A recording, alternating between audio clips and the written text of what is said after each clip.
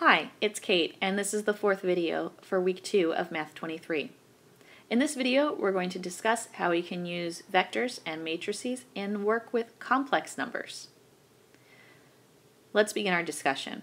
We've already mentioned complex numbers when we were listing examples of sets that are fields. You may need a little bit of refresher on what a complex number is. Remember that a complex number is written like this. There is both a real and imaginary part. The part I've labeled A here is the real part, and B, while it is a real number, is the coefficient on I, an imaginary number, which is the square root of -1. You may or may not recall that when we're adding complex numbers together, we add the real parts together and we add the imaginary parts together separately. And so complex numbers really lend themselves to being represented by vectors very nicely, because vectors also, when you add them together, the first components are added together and the second components are added together, but they're each kept separate from each other in this process. So here's what a vector representation of a complex number would look like. We keep the real and imaginary parts as separate components within the same vector. And of course, if we had multiple complex numbers, when we added them together, the real parts would add together and the imaginary parts would add together, but they would stay completely separate from each other in the sum. We see here also that it says that the modulus of a complex number is the same as the length of the vector that it represents.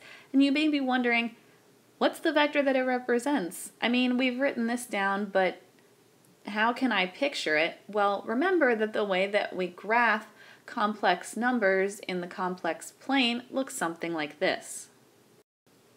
We graph the x-axis with the value of the real part of the complex number, and the y-axis is the coefficient on I, or the b part that we've written up here. So when we're looking at something like a plus bi, here's where it may be.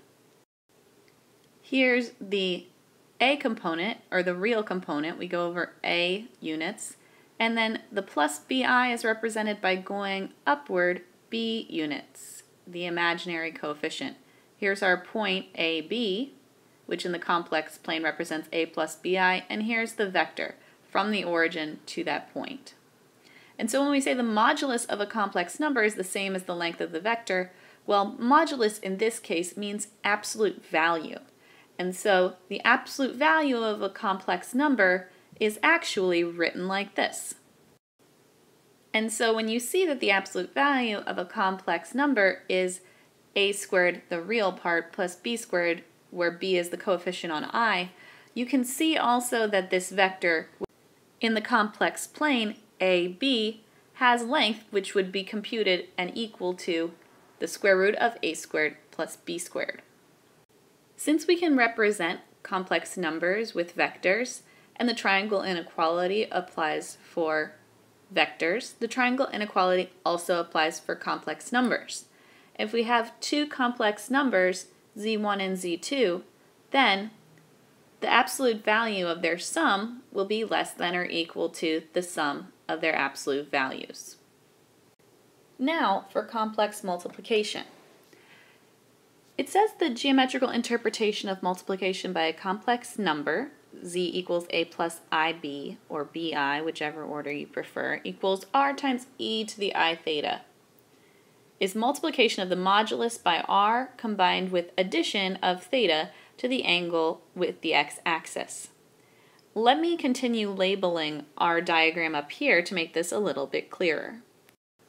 Now that I've added this, this may look a little bit more familiar to you as a polar coordinate sensibility of the complex plane. R is the length of this vector and theta is the angle here. And when we start thinking about what happens when we multiply a number by a complex number in an attempt to write down what that matrix might look like, let's take a look at this plane first.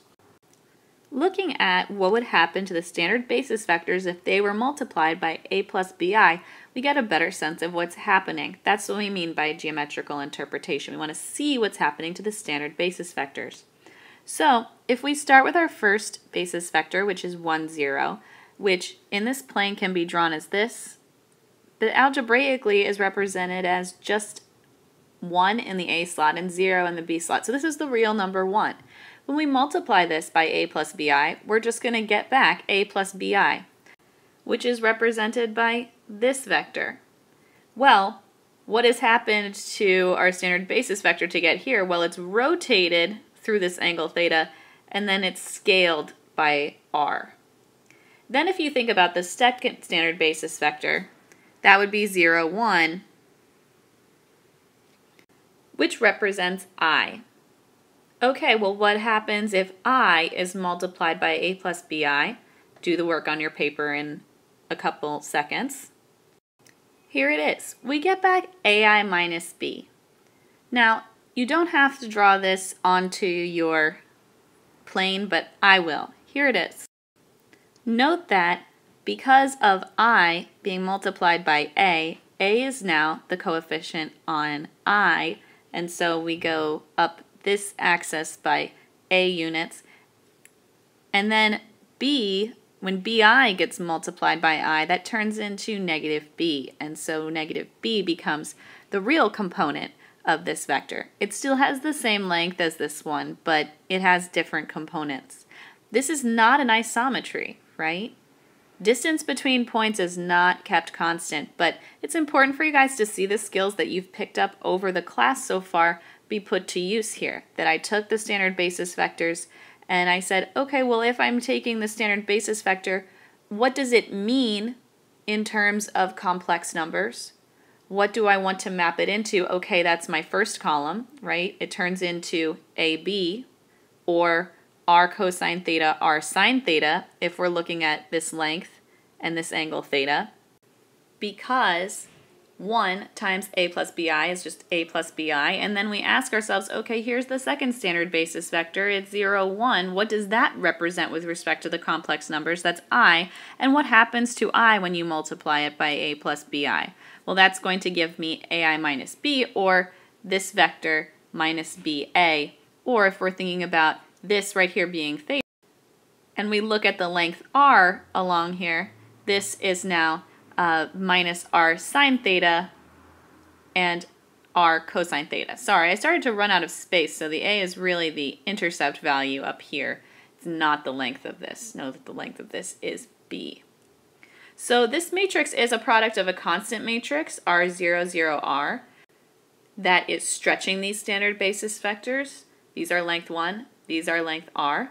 And then the rotation matrix, which is pivoting them through this angle theta right here. It's worth noting that if we start out with a complex number like this and rewrite it in terms of r and theta, we would have r times the quantity cosine theta plus I sine theta, like this. And then we would just apply Euler's formula to get it reduced down to r times e to the I theta.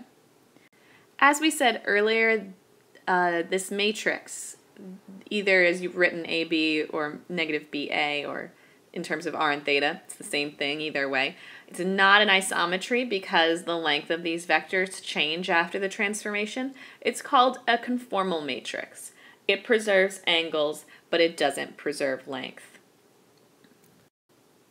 It's worth noting something pretty cool about conformal matrices.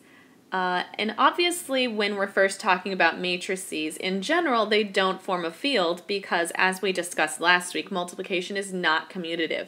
Order matters, and commutativity of multiplication is one of the axioms that needs to be satisfied for something to be considered a field. But there are two exceptions. One is n by n matrices that are multiples of the identity matrix. You can toy around with those. Again, the identity matrix is ones along the main diagonal and then zeros everywhere else. And the other exception is the set of 2 by 2 conformal matrices. What's cool about conformal matrices is that you can multiply them in any order and the product is the same. So in general, matrices do not form a field, 2 by 2 matrices do not form a field, but if we limit which matrices we're talking about and say 2 by 2 conformal matrices, they do form a field. They satisfy that commutativity of multiplication that is so important, as do those multiples of the identity matrix. So what have we talked about in this section? We've talked about how we can use vectors to represent complex numbers. We've talked about how we can use matrices to represent complex multiplication and how we sort of figured out what that matrix might look like and what's the linear transformation that it represents in the plane. And we talked about which sets of matrices specifically form fields.